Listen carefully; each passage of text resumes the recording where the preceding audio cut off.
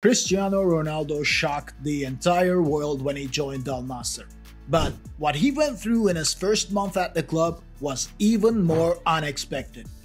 This is the reason why CR7's first month at Al-Nassr was a total disaster.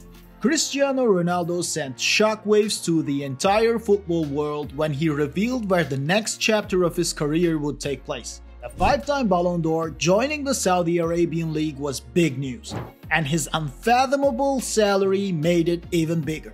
This wasn't the only thing that was over the top about his move though, as Ronaldo revealed that his ambition was to win on and off the pitch. Changing the world's perception of Saudi Arabian football was among his goals, but a month after his extravagant unveiling, it stands as the only goal his name is associated with. The Portuguese superstar is yet to score a goal for his team, and the pressure is mounting.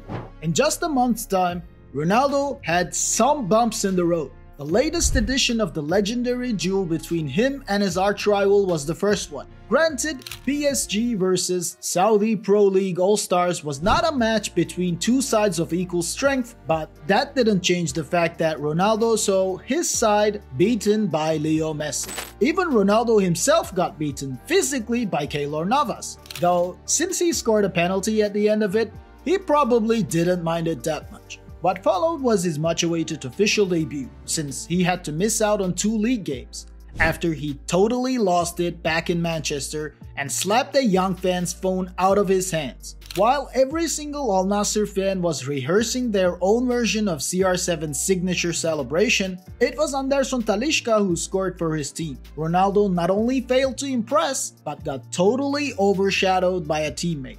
The next hurdle was the Saudi Arabian Cup semi-final. And with a trophy so close in sight, everyone was expecting the arrival of the first Siu in Mersul Park. CR7 not only did not score, he missed a crucial opportunity that could change the course of the game, got singled out for his mistake by his coach Rudi Garcia, and saw his team eliminated from the cup.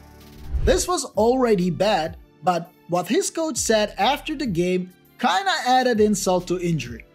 The French manager told the media that his team needs to play normally and stop always trying to give the ball to Cristiano. For every football fan who thought this was the end of Garcia's hot take on his side's exit from the cup and his star man's performance, another thing was coming. He is a positive addition as he helps to open up the defenders. He is one of the best players in the world. He won't finish his career at Al-Nassr. He will go back to Europe. So to recap, in a single press conference, Ronaldo's coach said his team needs to stop playing every ball to him, he'll probably leave Al-Nassr anyway, oh and he's one of the best.